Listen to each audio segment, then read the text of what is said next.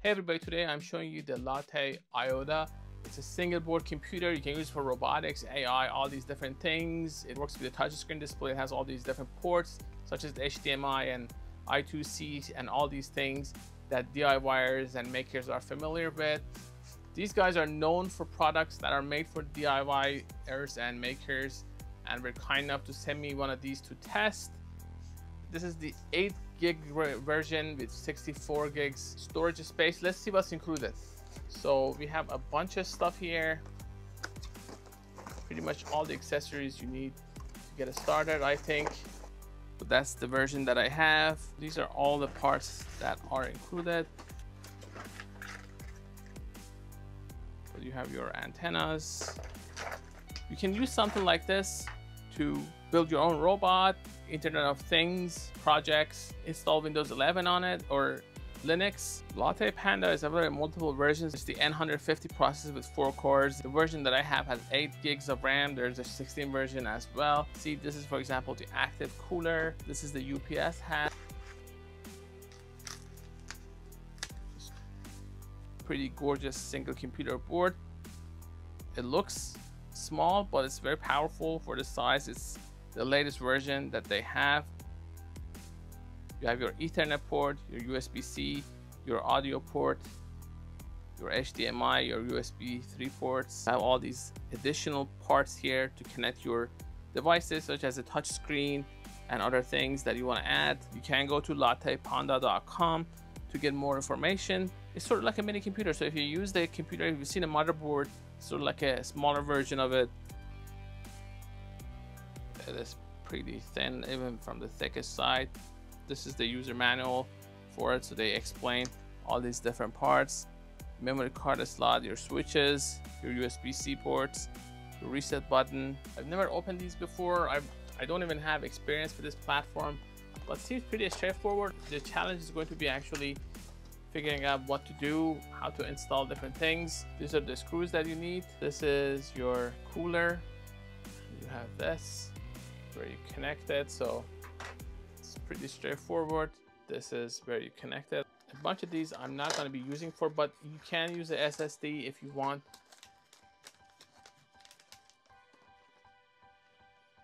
M2 expansion board. This is the power over Ethernet hat. Again, you get these. I'm going to just put them here so I don't lose track of them. There is a guide in case you need help with installation. This is the user manual for this other one. So that all of them have these tiny little things just in case you need help getting it started. What's this? This is the smart UPS uninterrupted power supply hat.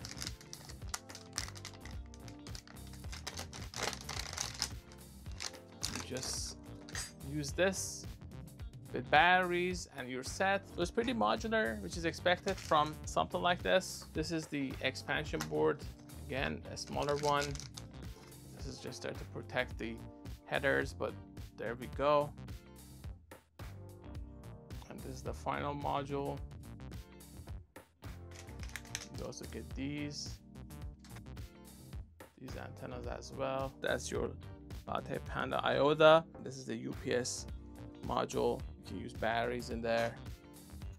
I like the fact that these screws are labeled so you know what you're dealing with, even if they get mixed up. So the LattePanda IOTA has a powerful processor N150, which is faster than your Raspberry Pi and other compatible single board computers. It has all these connectivity features. You see USB, HDMI, Ethernet, your memory card slot here, your USB-C that you can use for power, and you can even study all these different modules, the RAM and the storage space that it has. Your thermal paste, you have to apply it evenly. You can use the P model, the L model. I've seen all of them.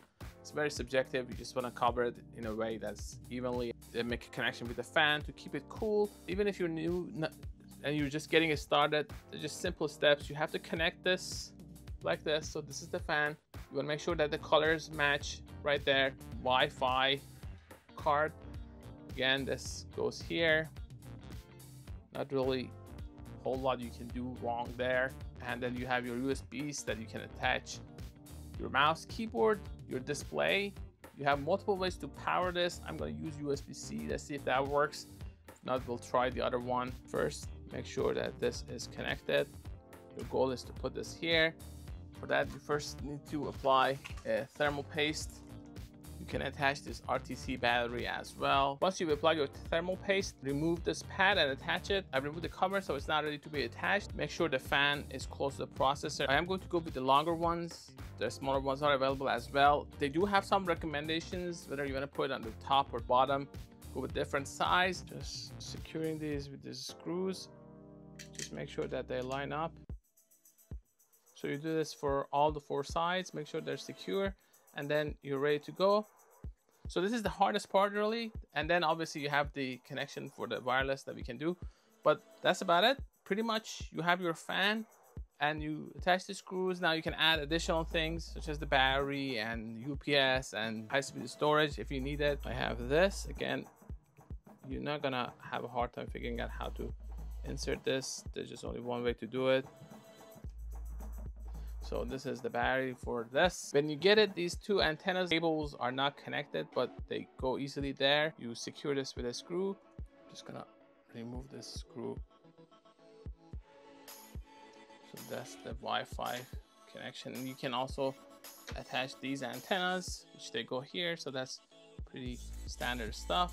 And you don't have to do this. Why not? So now this is ready to go. You should be able to power this with an adapter. USB adapter should work fine. I have one of these smart adapters. Let's see if it works. I should technically be able to connect this to here, and I have my HDMI port here, so from this side, and then go from there. Just gonna connect this adapter. The fan is running, so I have Windows running. Apparently this is the one version that comes with Windows. You hear the noise? That's working right there. That's my Windows. I'm going to connect to Wi-Fi.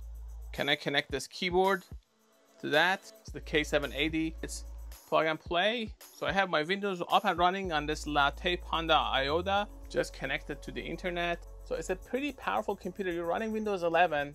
Let's see the system information. Windows 11 Pro. This particular version has 8 gigs of RAM. So graphics. This is the amount of storage I have once I get it, and I haven't installed anything. So if you want to get this, you probably want to go to 128. It's raining outside, but I'm talking, you see it's 94.95. Let's just open an app that's with the rain outside and also the noise that the fan is making. I just turn it over. I'd like to get a case for this. I think there are going to be cases available. I've seen from the other Latte computers that there are cases, maybe third-party cases. That's with my FLIR camera. How is the temperature?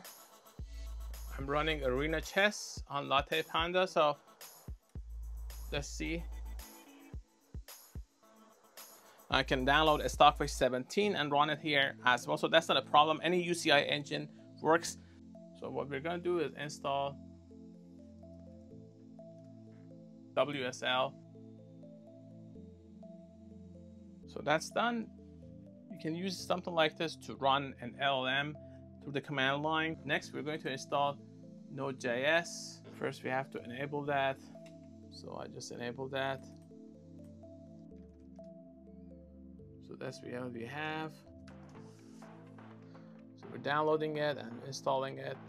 It will take a while. Now I don't have a whole lot of space on this because I'm just going by the storage that's available, but should be good enough for this project. I just want to run Gemini command line and just test it on LattePanda. That's, I think, the easiest project I can do without building a robot from scratch.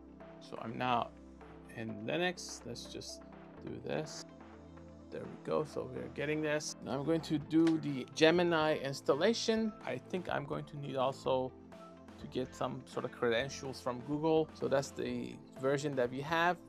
We're using Node.js's package executioner. We can use a Gemini API key. You can use login with Google. You can create a Gemini MD file which is sort of like an agent MD of if you use AI, you know what's going on here. There are multiple ways to access this. I can just go to Google AI Studio, can create a project, and then get my key. I'm just going to go with this.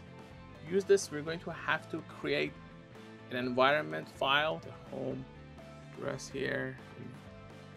So you create your env file, copy your Gemini key, Gemini, and then you can, let's say, for example, I want to edit Gemini.md. This is where you can add your instructions, your system instructions, how you want to interact with it, customize your experience. Okay, so that's the question that it came up with. Want to do a little bit of coding. It's going to create a snake HTML. So everything is happening in the command line. A lot of people like using the cloud services, and to be fair, Google AI Studio has a pretty fast interface, unlike ChatGPT, but this is the snake file. That's my home path that we tried. So there we go. And this is completely HTML, so I'm not using any JavaScript. I didn't want to bother. I've been running it for a couple hours now. I started around 10 a.m. with the installation. And remember, I have my camera, I have my microphone to set up, I have the lights. I had to do a cleanup in the office to make sure that I have room for this. So everything from that to getting the sound level to measure the thermal signature with the FLIR camera, to installing Gemini command line, all of that took maybe an hour max. Let's see the temperature. So the temperature is 37 degrees. I even installed Arena Chess. Let's do a Stockfish. You choose the path. So I am loading Stockfish. I'm gonna have a book. I didn't define a book for it.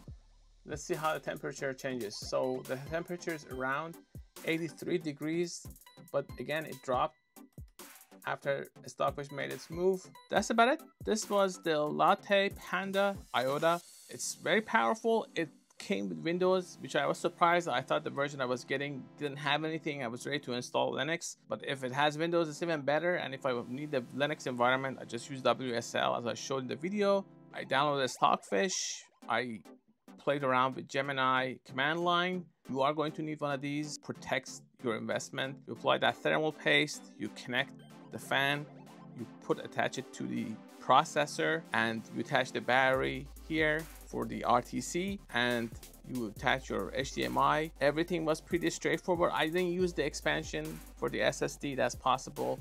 I didn't use the UPS because you need batteries, and I don't need it. I just turn it off. I wanted to test the main functions of this.